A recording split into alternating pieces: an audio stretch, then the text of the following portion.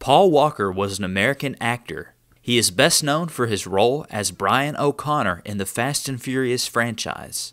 On November 30th, 2013 at 3:30 p.m. Pacific Standard Time, Walker was in the passenger seat of a 2005 Porsche Carrera GT, driven by Roger Rodas.